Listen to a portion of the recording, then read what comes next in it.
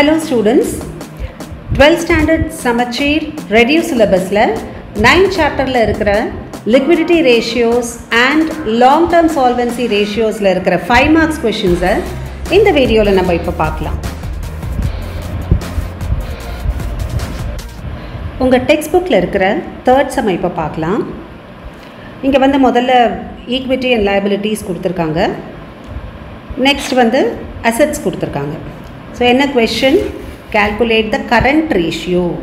So current ratio ஓட formula என்னன்னா current assets by current liabilities. So the current assets na என்ன அப்படினா எந்த assets வந்து ஈஸியா கேஷ்க்கு கன்வெர்ட் பண்ண முடியுமோ and that too within a short period of time, maybe ஒரு வருஷத்துக்குள்ள அத கேஷா கன்வெர்ட் பண்ண முடிஞ்சதுனா அது வந்து current assets.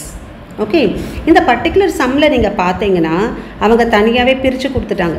கரண்ட் அசெட்ஸ்னு கொடுத்துட்டாங்க, நான் கரண்ட் அசெட்ஸ்னு கொடுத்துட்டாங்க. அப்போ நீங்க ஈஸியா என்ன பண்ணலாம், இந்த நாளையும் எடுத்துடலாம். சில சம்ஸ்ல பேலன்ஸ் ஷீட் கொடுக்காம இண்டிவிஜுவல் ஐட்டம்ஸா கொடுத்துருவாங்க. அப்போ உங்களுக்கு வந்து எது கரண்ட் அசெட்ஸ் எது கரண்ட் லைபிலிட்டிஸ்னு செக்ரிகேட் பண்ண உங்களுக்கு தெரியணும். ஓகே, ஸோ மேக்ஸிமமாக உங்கள் டெக்ஸ்ட் புக்கில் இந்த 6 ஐட்டம்ஸ் தான் கரண்ட் அசெட்ஸ் இருக்குது. ஓகே, ஸோ ஃபஸ்ட் வந்து என்னதுன்னா ட்ரேட் ரிசீவபிள்ஸ் அப்படின்னா என்ன, டெட்டார்ஸ், பில்ஸ் ரிசீவபிள், அப்புறம் அதில் ஏதாவது ப்ரொவிஷன்ஸ் இருந்ததுன்னா அந்த டெட்டார்ஸ்லேருந்து ரெடியூஸ் பண்ணிக்கணும். ஓகே, நெக்ஸ்ட் ஐட்டம் என்ன, cash, cash equivalence. So cash equivalence அப்படின்னா என்னென்னா பேங்க்கில் இருக்கிற அமௌண்ட். ஓகே, ஸோ நெக்ஸ்ட் வந்து என்னது கரண்ட் இன்வெஸ்ட்மெண்ட்ஸ். இன்வெஸ்ட்மெண்ட் வந்து நம்ம மேபி ஒரு 10 years 15 இயர்ஸ்க்கு அந்த மாதிரி ஒரு இன்வெஸ்ட்மெண்ட் பண்ணோன்னா இந்த கரண்ட் அசெட்ஸில் வராது. அதனால் ஸ்பெசிஃபிக்காக கொடுத்துருக்காங்க current investments which are made for a short period of time, maybe for 1 year.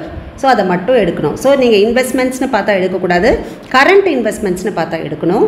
Next வந்து short term loans R advances given. இங்கே ஞாபகம் வச்சுக்கணும், ஷார்ட் டேர்ம் லோன்ஸ்னால் எடுக்கக்கூடாது, இது கிவன். நம்ம கொடுத்தோன்னா நம்மக்கிட்ட நிறைய பணம் இருக்குது, so we are giving some loans to others so that we might get interest for it. Okay, இந்த பர்டிகுலர் வேர்டை நல்லா ஞாபகம் வச்சுக்கோங்க. ஏன்னா ஷார்ட் டேர்ம் லோன்ஸ் அப்படின்னு வந்து அது வந்து லைபிலிட்டிஸ். நம்ம லோன் எடுத்தோன்னா அது லைபிலிட்டிஸ், நம்ம லோன் கொடுத்தோன்னா அது வந்து அசெட்ஸ். ஸோ நெக்ஸ்ட் என்ன, இன்வென்ட்ரிஸ். இன்வென்ட்ரி அப்படின்னா என்ன, stock, the stock which is remaining. Next வந்து அதர் கரண்ட் அசெட்ஸ். ஸோ அதில் ரெண்டு தான் வர முடியும். ஒன்று வந்து ஒரு எக்ஸ்பென்ஸ் ஐட்டம் வரும், ஒரு இன்கம் ஐட்டம் வரும். Expenses which are prepaid. ப்ரீபெய்ட்னா முன்னாடியே நம்ம கட்டிடுறோம். ஃபார் எக்ஸாம்பிள் ரெண்ட் வந்து ஒரு 1 yearக்கு ஃபுல்லாக கட்டிட்டோம் அப்படின்னா முன்னாடியே பே பண்ணிட்டோம், அதனால அது வந்து என்ன ஆகிடும், நம்மளுக்கு அசெட் ஆகிடும். ஓகே, நெக்ஸ்ட்டு இன்கம் அக்ரூட், நம்மளுக்கு வர வேண்டிய இன்கம் ஆனால் வரல, அப்போ அது வந்து என்ன ஆகிடும், கரண்ட் அசெட்ஸ் ஆகும். ஓகே, நீங்கள் எப்படி ஞாபகம் வச்சுக்கலாம்னா இதெல்லாம் நம்மளுக்கு ரெசீட்ஸ் மாதிரி வரும். பாருங்கள், ட்ரேட் ரிசீவபிள்ஸ் அப்படின்னா பணம் வரும், கேஷ் நம்மக்கிட்ட ஆல்ரெடி இருக்குது. ஸோ நம்மக்கிட்ட இந்த 2 கேஷ் இருக்கிறதுனால நம்ம என்ன பண்ணுறோம், கரண்ட் இன்வெஸ்ட் பண்ணுறோம். அது நிறைய எக்ஸ்ட்ரா கேஷ் இருந்தால் நம்ம என்ன பண்ணலாம், இன்வெஸ்ட் பண்ணலாம். ஸோ இன்வெஸ்ட்மெண்ட்டும் பண்ணிட்டோம், இன்னும் கூட பணம் இருக்குது அப்படின்னா நம்ம என்ன பண்ணலாம், யாருக்காவது லோன்ஸ் கொடுக்கலாம். இந்த லாஸ்ட் 2 ஐட்டம்ஸ் தனியாக படிச்சுக்கோங்க. Which is stock. ஸ்டாக் அப்படின்னா என்ன, நம்ம நிறைய ப்ரொடியூஸ் பண்ணிட்டோம், அந்த இயரில் விற்க முடியல, அது நம்மக்கிட்ட மிச்சம் இருக்குது, ஸோ அதுதான் stock. And this other current assets. இது ரெண்டும் நீங்கள் லாஸ்ட்டு தான் எடுத்துக்கணும். ஏன்னா நெக்ஸ்ட் வந்து குவிக் அசெட்ஸ் அப்படின்னு இருக்குது. ஸோ குவிக் அசெட்ஸ் அப்படின்னா இந்த 6 கரண்ட் அசெட்ஸ்லேருந்து இந்த லாஸ்ட் 2 ஐட்டம்ஸை நம்ம ரிமூவ் பண்ணிட்டோம்னா அதுதான் குவிக் அசெட்ஸ். அதனால் இந்த 2 ஐட்டம்ஸையும் நீங்கள் லாஸ்ட் ஞாபகம் வச்சுக்கோங்க. ஓகே, நீங்கள் பார்த்தீங்கன்னா இங்கே என்னெல்லாம் இருக்குது பாருங்கள், இன்வென்ட்ரிஸ் இருக்குது, trade debtors, cash and cash equivalence, other current assets. So நான் சொன்னேன் இந்த 2 தனியாக ஞாபகம் வச்சுக்கோங்க, என்னெல்லாம், inventory and other current assets. ஏன்னா நீங்கள் இந்த குவிக் ரேஷியோ பண்ணச்சே அதுக்கு ஃபார்முலா என்னதுன்னா quick assets by current liabilities. So இங்கே என்ன, current assets by current liabilities. So quick assets எப்படி கண்டுபிடிப்போம், இந்த 4 ஐட்டமில் இந்த last 2 items inventories and other current அசெட்ஸை நீங்கள் ரிமூவ் பண்ணிட்டீங்கன்னா அதுதான் quick assets. Okay, I hope உங்களுக்கு இந்த 6 ஐட்டம்ஸும் நல்லா புரிஞ்சதுன்னு இந்த மாதிரி நீங்கள் ஞாபகம் வச்சுக்கோங்க. நெக்ஸ்ட் வந்து கரண்ட் லைபிலிட்டிஸில் பார்த்தீங்கன்னா இங்கே முதல்ல பாருங்கள் ட்ரேட் ரிசீவபிள்ஸ் இருக்குது. ஸோ இங்கே trade payables, that is bills payables, creditors அதெல்லாம் கொடுத்துருந்தாங்கன்னா அது வந்து current liabilities. Next short term அப்படின்னு 2 வரும். ஒன்று வந்து என்ன, பாரோயிங்ஸ், இன்னொன்று வந்து ப்ரொவிஷன்ஸ் நம்ம க்ரியேட் பண்ணுறது. இது ரெண்டுமே லைபிலிட்டிஸ். ஸோ அதே மாதிரி அதர் கரண்ட் லைபிலிட்டிஸ் அதில் வந்து என்னென்னா ரெண்டு ஒரு இன்கம் ஒரு எக்ஸ்பென்ஸ். ஸோ ஒரு எக்ஸ்பென்ஸில் என்ன வரும் அவுட்ஸ்டாண்டிங் நம்ம ரெண்ட் கட்டலை ஆர் சேலரி கொடுக்கல அதெல்லாம் இருந்ததுன்னா அது வந்து லயபிலிட்டி. ஓகே தென் இன்கம் அப்படின்னா என்ன இன்கம் ரிசீவ்ட் இன் அட்வான்ஸ் நம்ம வேலை பண்ணுறதுக்கு முன்னாடியே அந்த இன்கம் நம்மளுக்கு வந்துடுது அப்படின்னா then it is a liability. So இந்த 6 items in current assets and 4 items in current liabilities ஞாபகம் வச்சுக்கோங்க. ஸோ இந்த கரண்ட் லைபிலிட்டி வந்து காமன் தான். இப்போ நீங்கள் கரண்ட் ரேஷியோனாலும் என்ன ஃபார்முலா சொன்னேன் current assets by current liabilities. Okay இதை நான் குவிக் ரேஷியோனா என்னென்னா குவிக் அசெட்ஸ்னால் இந்த 6 ஐட்டம்ஸில் we have to remove the last 2 which is stock and other current assets. So அதை ரிமூவ் பண்ணிட்டோன்னா அது வந்து quick assets by current liabilities. இந்த டினாமினேட்டர் சேஞ்ச் ஆகாது. Okay I hope it is very clear. So இந்த some எப்படி பண்ணணும்னு நம்ம இப்போ பார்க்கலாம். So first current ratio current assets by current liabilities. So நீங்கள் கரண்ட் அசெட்ஸ் என்னெல்லாம் இருக்குது பாருங்கள். இங்கே 4 items ABCDன்னு 4 items கொடுத்துருக்காங்க. ஸோ கரண்ட் அசெட்ஸ்க்கு இந்த 4யுமே நீங்கள் எடுத்துக்கணும். நீங்கள் எழுதிக்கரிச்சே இந்த மாதிரி ஹாரிசான்டலாக எழுதிக்காமல் நீங்கள் என்ன பண்ணணுன்னா இன்வென்ட்ரிஸ் இப்படி எழுதிக்கோங்க. இன்வென்ட்ரிஸ் அப்படின்ட்டு 1,60,000. ஸோ உங்கள் ஆன்சர் ஷீட்லேயே இப்படியே எழுதலாம் நீங்கள். நெக்ஸ்ட் வந்து ட்ரேட் டெட்டார்ஸ். அழகாக இந்த பிளேஸ் வேல்யூஸ் கரெக்டாக எழுதிக்கோங்க 3,20,000. So cash and cash equivalence அது வந்து 80,000. ஸோ இந்த பிளேஸ் வேல்யூஸ் கரெக்டாக எழுதிக்கோங்க. And prepaid expenses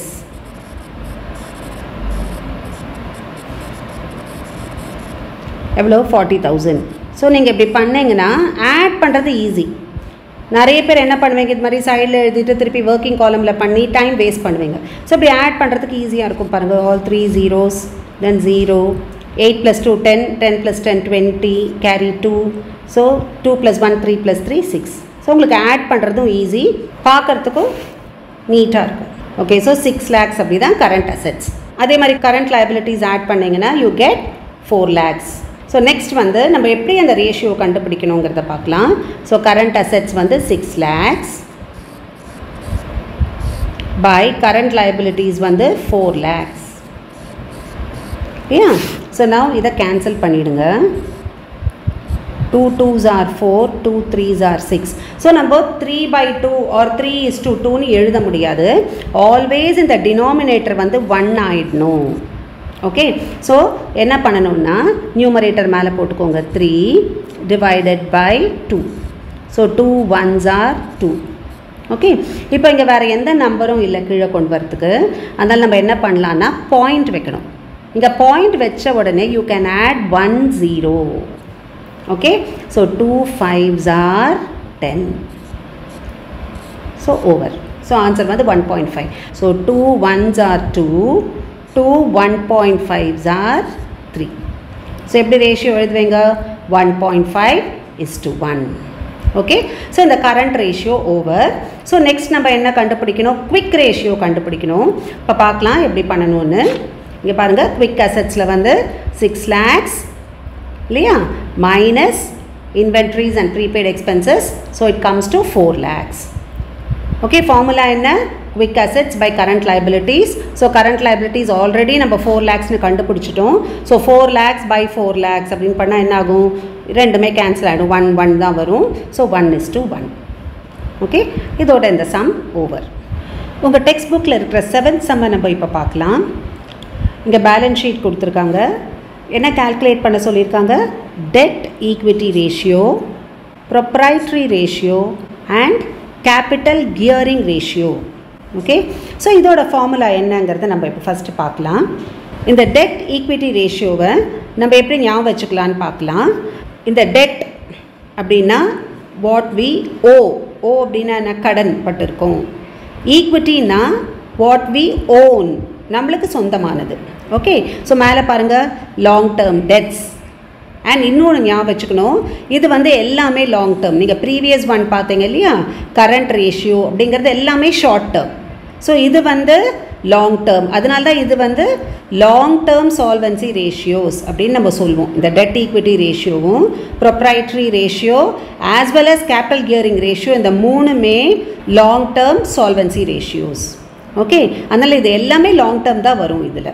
okay, so இப்போ டெட் ஈக்விட்டி ரேஷியோனா மேலே டெட் வரும். So long term debts by share holders. Share holders தான் ஓனர்ஸ் ஆஃப் த கம்பெனி இல்லையா? ஸோ ஷேர் ஹோல்டர்ஸ் ஃபண்ட்ஸ் அதுதான் equity. Okay, so the formula for dead equity ratio is long term debts by share holders funds. Okay, so long term debts அப்படின்னா என்னெல்லாம் include ஆகலான்னா debentures, அப்புறம் bonds, அப்புறம் long term loans and borrowings. So short term loans and பாரோயிங்ஸ்னால் அது வந்து current liability ஆகிடும். So இங்கே வந்து long term loans and borrowings. Okay, so நம்ம இப்போ வந்து இந்த பேலன்ஸ் ஷீட்டில் என்னெல்லாம் லாங் டேர்ம் டெட்ஸ் இருக்குது, ஷேர் ஹோல்டர்ஸ் ஃபண்ட்ஸ் என்ன அப்படிங்கிறத நம்ம இப்போ பார்க்கலாம். இங்கே பாருங்கள், ஷேர் ஹோல்டர்ஸ் ஃபண்ட்ஸ் கொடுத்துருக்காங்க. ஸோ என்னெல்லாம் இருக்குது அதில்? Equity share capital, okay, and preference share capital and reserves and surplus. So இந்த மூணுத்தையும் நம்ம ஆட் பண்ணோன்னா அதுதான் ஷேர் ஹோல்டர்ஸ் ஃபண்ட்ஸ். நெக்ஸ்ட் வந்து என்ன? லாங் டேர்ம் பாரோயிங்ஸ் என்ன இருக்குது பாருங்கள். பேலன்ஸ் ஷீட் கொடுத்தாங்கன்னா அந்த நான் கரண்ட் லைபிலிட்டிஸ் அடியில் என்ன இருக்கோ அது எல்லாமே லாங் டேர்ம் லோன்ஸ் தான் இருக்கும். ஸோ அதெல்லாம் நீங்கள் எடுத்துடலாம். ஸோ இங்கே என்ன இருக்குது? லாங் டேர்ம் பாரோயிங்ஸ் தான் கொடுத்துருக்காங்க. ஸோ இந்த 3 lakhs எடுத்துக்கணும். ஓகே, ஸோ நவ் இந்த பர்டிகுலர் ரேஷியோவுக்கு நீங்கள் லைபிலிட்டி சைட் பார்த்தா போகிறோம். இப்போ முன்னாடி பார்த்த மாதிரி டிபென்ச்சர்ஸ் மட்டும்தான் லாங் டேர்ம் டெட்ஸில் இருக்குது. ஷேர் ஹோல்டர்ஸ் ஃபண்ட்ஸ் இந்த மூணுத்தையும் ஆட் பண்ணிங்கன்னா 6 lakhs வருது. ஸோ ஃபார்முலா என்ன? டெட். ஸோ டெட் தான் மேலே எழுதணும். ஸோ அந்த லோன்ஸ் 3 lakhs தான் மேலே எழுதுங்க. இங்கே பாருங்கள், 3 lakhs by 6 lakhs பண்ணிங்கன்னா 3 ones are 3, 3 twos are 6. Okay, இங்கே நீங்கள் பார்த்தீங்கன்னா எப்போவுமே நமக்கு டினாமினேட்டரில் தான் 1 வரணும் இல்லையா? ஆனால் நியூமரேட்டரில் வந்திருக்கு. ஸோ அந்த டினாமினேட்டர் 1 பண்ணிடணும். அந்த நியூமரேட்டரில் என்ன இருக்குது? 1 இருக்குது, டிவைடட் பை 2. இங்கே பார்த்தீங்கன்னா இந்த நம்பர் வந்து ஸ்மால். அதனால் நீங்கள் என்ன பண்ணணுன்னா நீங்கள் ஒரு 0 போட்டுட்டு ஒரு பாயிண்ட் வைக்கணும். ஸோ பாயிண்ட் வச்சிட்டோன்னா என்ன சொன்னால் லாஸ்ட் சம்லேயே ஒரு 0 ஆட் பண்ணிக்கலாம். So 2 5s are 10. ஸோ இப்போ வந்து 2 1s are 2. 2 0.5 times is equal to 1. Okay, so the ratio is 0.5 is to 1.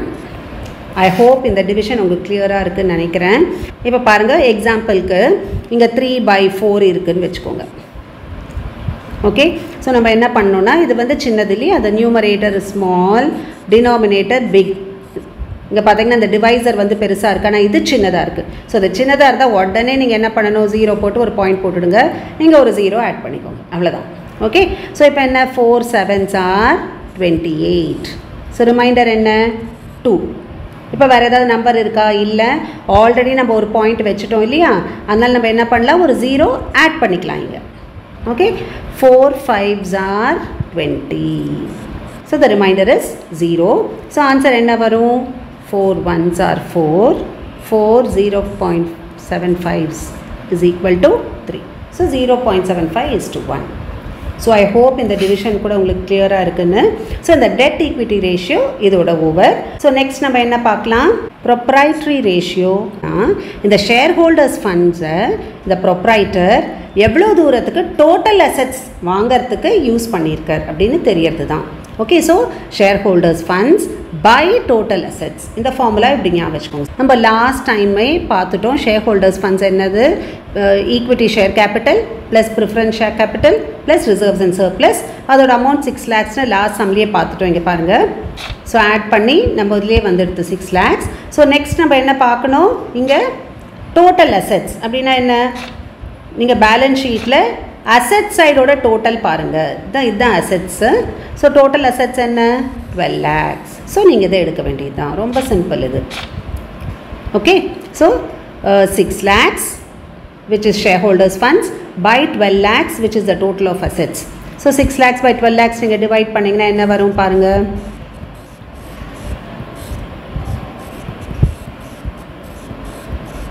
So 5 zeros here and 5 zeros. 6 1s are 6, 6 2s are 12. Okay, so now we have to divide. So 1 inside and 2 outside. So உள்ள இருக்கிற number சின்னது, அதனால என்ன சொன்னேன், first 0 போட்டு ஒரு point வச்சுக்கோங்க, அவ்வளவுதான், சிம்பிள். So என்ன பண்ணணும், இங்க பாயிண்ட் வச்சாச்சு. So we'll add 1 0 here. So 2 5s are 10. So the remainder is 0. So 2 1s are 2. Here it will be 0.5. So the answer is 0.5 is to 1. So the next ratio, capital gearing ratio. So அதோட formula என்னன்னா, funds bearing fixed interest and fixed dividend. So இதை எப்படி நம்ம கண்டுபிடிக்கலான்னா, இது ரொம்ப simple. நீங்கள் balance ஷீட்டை பாருங்கள். நீங்கள் பேலன்ஸ் ஷீட்டில் பார்த்தீங்கன்னா பர்சன்டேஜ் கொடுத்துருப்பாங்க. ஒன்றுத்துக்கு பாருங்கள், 6%, இங்கே பாருங்கள் 8%. ஸோ எங்கெல்லாம் இந்த மாதிரி பர்சன்டேஜ் இருக்கோ அதை மட்டும் எடுத்துக்கணும். இது நீங்கள் லைபிலிட்டி சைடில் தான் பார்க்கணும். ஓகே, ஸோ அது 2 தான், இங்கே 2 தான் இருக்குது. ஸோ இந்த 2 ஐட்டமையும் எடுத்துக்கணும். Okay, so funds bearing fixed interest and fixed dividend. So என்னெல்லாம் இருக்காங்க, 6% ப்ரிஃபரன்ஸ் ஷேர் கேபிட்டல் இருக்குது, 8% டிபென்ச்சர்ஸ் இருக்குது. ஸோ இதை 2த்தையும் எடுத்துக்கணும். நெக்ஸ்ட் இந்த ஃபார்முலா பார்த்தீங்கன்னா டினாமினேட்டரில் என்ன இருக்குது, ஈக்விட்டி ஷேர் ஹோல்டர்ஸ் ஃபண்ட்ஸ் அப்படின்னு இருக்குது. ப்ரீவியஸ் ஒன் என்ன இருந்தது, வெறும் ஷேர் ஹோல்டர்ஸ் ஃபண்ட்ஸ் தான் இருந்தது. ஓகே, இங்கே பார்த்தீங்கன்னா ஈக்விட்டி ஷேர் ஹோல்டர்ஸ் அப்படின்னு இருக்குது. ஷேர் ஹோல்டர்ஸ் ஃபண்ட்ஸ்னால் என்ன, preference share capital plus equity share capital plus reserves and surplus. ஆனால் ஈக்விட்டி ஷேர் ஹோல்டர்ஸ் ஃபண்ட்ஸ்னால் 2 தான் வரும். என்னதுன்னா equity share கேபிட்டலும் reserves and surplus இருந்ததுன்னா வரும். கொஷனில் என்ன கொடுத்துருக்காங்கன்னு பார்க்கலாம். இங்கே பாருங்கள், ஷேர் கேபிட்டலுக்கு ஈக்விட்டி ஷேர் கேபிட்டல் இருக்குது. இந்த ப்ரிஃபரன்ஸ் ஷேர் கேபிட்டல் ஆல்ரெடி நியூமரேட்டரில் எடுத்தோம், அதனால் டினாமினேட்டரில் வராது. And reserves and surplus. So 2,50,000 plus 1,50,000 அதுதான் டினாமினேட்டரில் வரும். ஸோ இங்கே பார்த்தீங்கன்னா 2,50,000 plus 1,50,000. So it is 4 lakhs. Okay, so now இப்போ we have to divide. So எப்படி டிவைட் பண்ணணுங்கிறத பார்க்கலாம். 5 lakhs by 4 lakhs. So 5 divided by 4. இங்கே பார்த்தீங்கன்னா உள்ளே இருக்கிற நம்பர் வந்து it is bigger than the divisor. அதனால் நீங்கள் அப்படியே டிவைட் பண்ணலாம். 4 1s are 4. ஸோ எந்த நம்பரும் இல்லை கீழே இறக்கிறதுக்கு. So we have to keep a point and write 0. So 4 2s are 8. So the remainder is 2. And நம்ம ஆல்ரெடி பாயிண்ட் வச்சதுனால we are allowed to add 1 0 here. So 4 5s are 20. Okay, so 4 1s are 4. So here it is 1.25. So the ratio is 1.25 is to 1. So இதோட இந்த sum over. Thank you.